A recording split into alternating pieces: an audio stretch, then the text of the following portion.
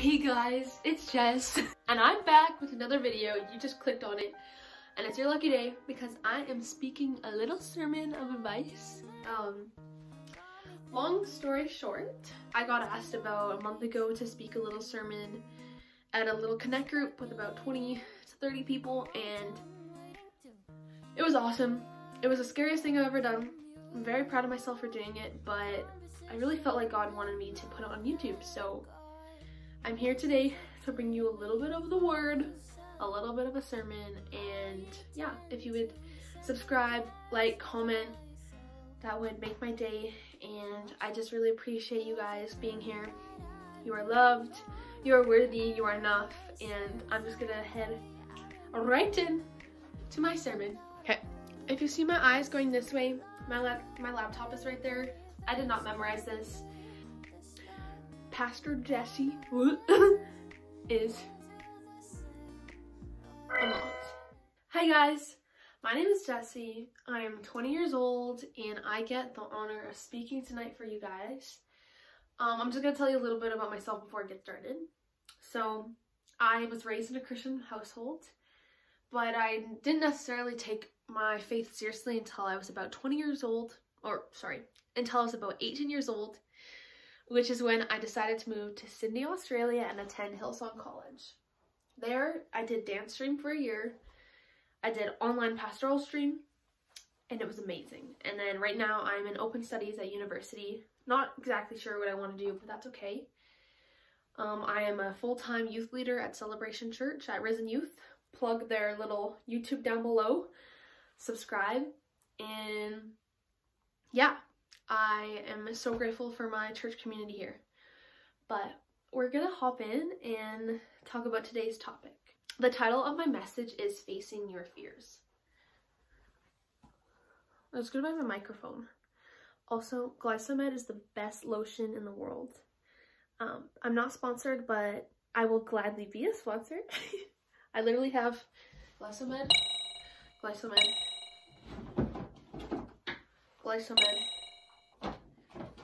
Glycomed, Glycomed, Glycomed. Sponsor me, please. #1 supporter right here. Okay, back to Jesus. So the title of my message is Facing Your Fears. What are you afraid of? And no, I don't mean like being afraid of spiders or the dark, which I am afraid of spiders. Don't move to Australia. I mean, like, what are you afraid of deep down doing and failing at? The fear you're afraid to even tell others. I guess you could call it, like, what dream do you fear? We all have something we don't want to admit to others. Something that we are afraid to tell because we are afraid to fail at it. And simply what I am doing right now is something that I'm terrified of. When I got asked to do this, I instantly thought to myself, no. I am not good enough, I am not a good speaker, and I just feel like it's not my thing. I went home that night and I couldn't stop thinking about fear. And I was trying to fall asleep, but God kept saying, fear, fear, fear, fear. And I was like, yes, I know I'm afraid. But then he was like, no, yeah, you're afraid, but I want you to speak on it. And I was like, no, you're done. But I'm doing that today. I know I get red and I stumble over my words and I'm not the most articulate with my words, but that is exactly what the enemy wants you to believe. He wants me to believe that I'm not capable, that I am not enough, that I'm not worthy, and that I can't do it. Now, you may have connected to some of the things I mentioned, or you have similar fears. So I guess I'm here to break down the fear behind your dreams and your desires and to hopefully help each of us become a little more vulnerable and to take back the hold the devil has on us. I want to replace that with nothing else but the living word. Point 1. So the title of my message was Facing Your Fears, and point 1 is titled Fleeing Your Fears. Why is fleeing different from running? Well, When you are fleeing, you are running away from something and running towards something else. We need to run away from the labels that we have placed on ourselves and run towards nothing else but the living word. So are you going to run away from the lies and towards God's word? Or are you going to run away from the lies and accept the lies? Accept the lies the devil has placed over you. Let's open up our Bibles to Judges, or your phones, or whatever you have. And we will be following the story of Gideon. So Gideon, in the Bible, was someone who didn't really believe in himself. He was pretty similar to us. He was a farmer. He knew his weaknesses, and he knew that he was the least in his clan. He was a person. In Judges 6:14-15, it says, "The Lord turned to him and said, 'Go in the strength you have and save Israel out of Midian's hand. Am I not sending you?' 'Pardon me, my lord,' Gideon replied, "But how can I save Israel? My clan is the weakest in Manasseh, and I am the least in my family." Gideon instantly questions God's faith in him. He took on the identity of being the weakest and the least in his family. And unfortunately, our generation takes on labels quite easily. Whether it's anxiety, depression, being an introvert, being a female, being seen as weak, we allow these words to define who we are and how we view ourselves. So I want to start here. I want to start with the root of the problem. I want to start with the lies we've accepted onto ourselves and to run away from them, and then run towards the way God defines us. I had to do this in order to speak. I decided to run away from the lies that I'm not capable of speaking, and I had to decide that I was going to run toward what God says about me, not what the enemy defined me as.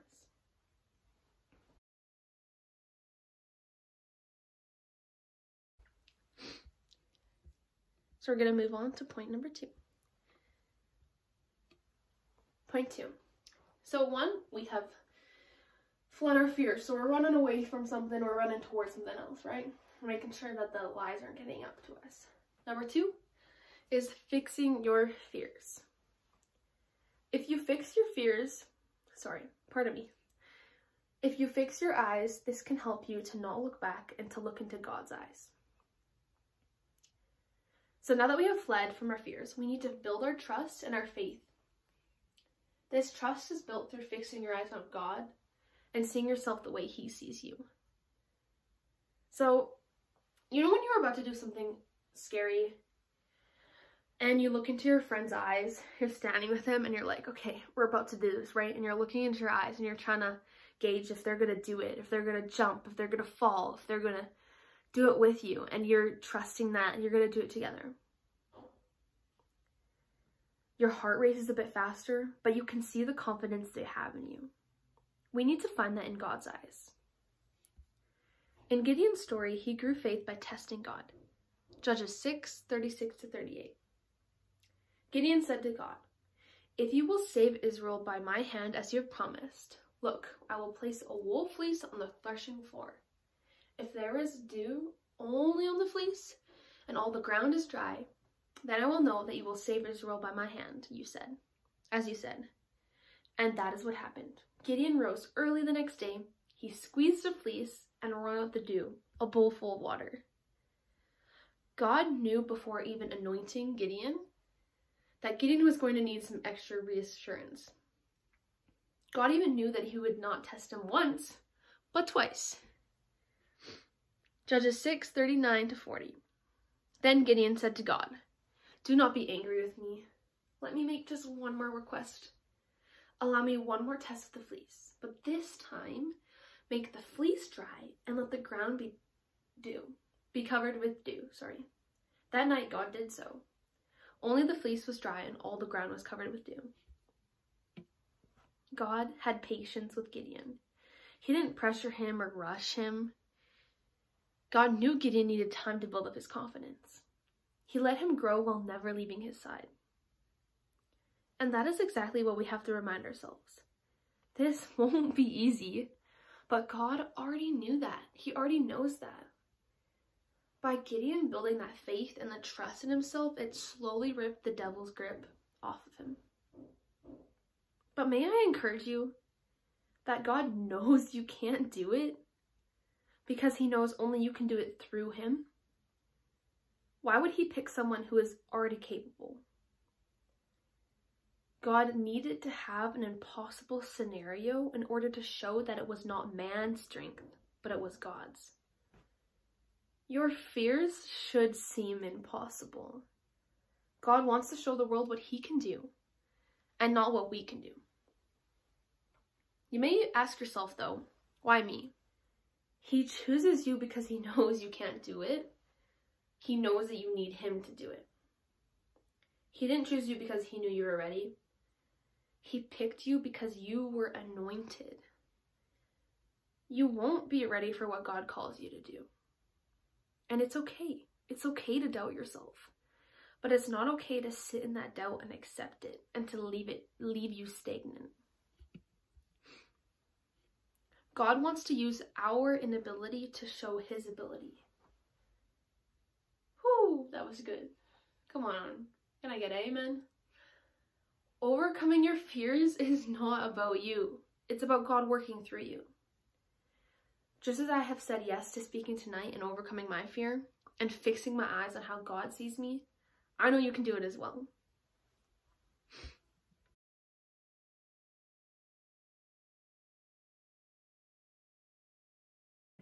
Point number 3. So 1, we have fled our fears. We're running away from our fear that's just chilling over here, right? And then point number 2 was fixing your eyes.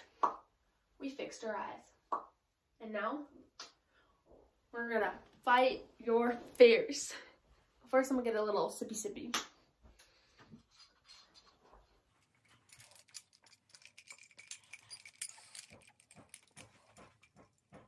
Point 1, fleeing your fears.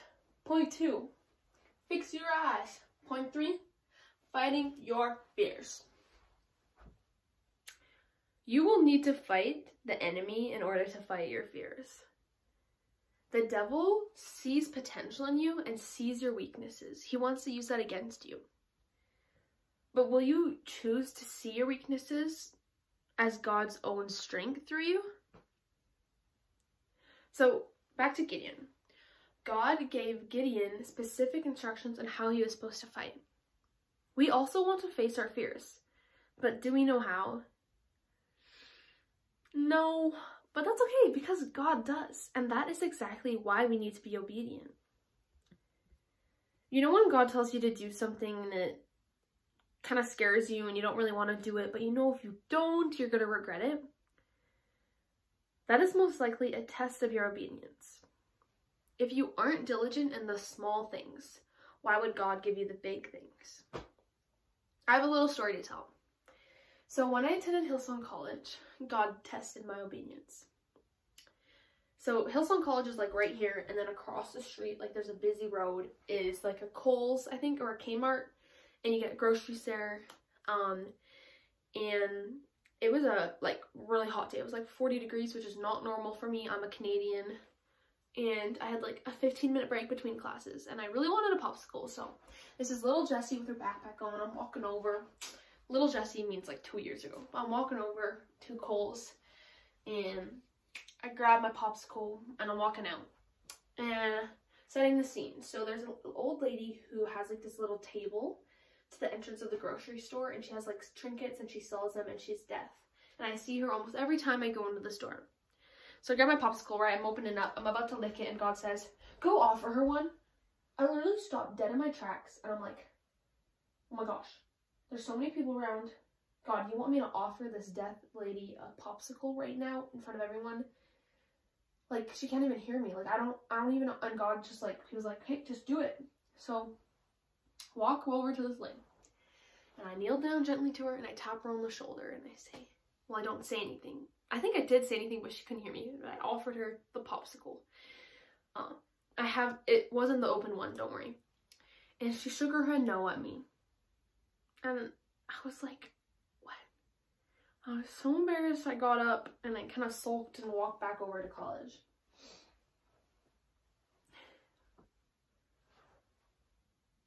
I was so mad at God. I was like, why did you even make me do that when you knew her answer? He simply said I was testing your obedience. That shut me up real quick. I even went on to share the popsicles with my classmates. I truly believe that God was preparing my heart to share with them through this lady. As small as that may seem, God always has a bigger meaning behind his obedience in his small tasks. But you have to choose to be obedient. Gideon was obedient even though he didn't understand. In Judges 7:2-3, the Lord said to Gideon, "You have too many men.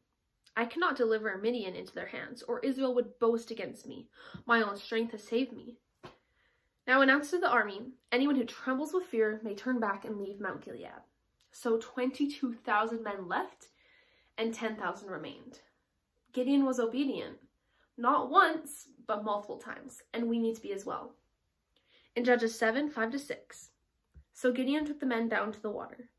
There the Lord told him, "Separate those who lap the water with their tongues as dogs lap from those who kneel down to drink." 300 of them drank from cupped hands, lapping like dogs. All the rest got down on their knees to drink. Each time Gideon, let's try that again. Each time God spoke to Gideon, he listened. And in the end, it paid off. Gideon was able to win this battle because God had a plan, and Gideon obeyed it. Gideon could not necessarily see the light at the end of the tunnel, but he saw the small steps he had to take in obedience. The army ended up winning, actually. They won by scaring the enemy away. They did this by pretending that there was more people, by making loud noises and scaring the Midians. When in reality, there was literally only 300 people. God used Gideon in spite of his limitations and the army in spite of their numbers. But God wouldn't have been able to do this without Gideon being obedient to him. Will you choose to walk in obedience? God will always meet you in the valleys. He will always walk beside you, and you can do it. You can do it because of him, not because of your own talents or strengths. 2 Corinthians 12:9-10 says, "But he said to me, 'My grace is sufficient for you, for my power is made perfect in weakness. Therefore, I will boast all the more gladly about my weaknesses, so that Christ's power may rest on me. That is why, for Christ's sake, I delight in weaknesses, in insults, in hardships, in persecutions, in difficulties. For when I am weak, then I am strong. Walk confidently, for he has anointed you for such a time as this.'" Imagine how different your life could be if you just stepped out. And if you don't do something now, when will you? Just start today. Start going after God's call in your life. Learn to be obedient daily. Your calling isn't something you work towards. It's something you walk daily in. Did you hear that? Your calling isn't something you work towards. It's something you walk daily in. Be obedient today because God is going to send you. Just like I was sent today to speak, even though I'm terrified of speaking, God will send you. But will you choose to flee from the enemy's lies, to fix your eyes on Jesus, and to fight? I sure hope you do. And that is my message.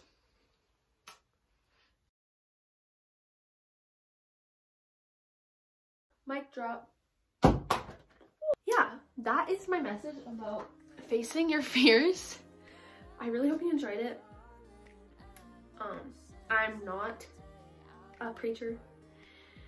I'm not perfect, and that's okay. Please like, subscribe, and comment down below. And thank you, Jesus, for everybody watching this video. Bye, guys. Peace.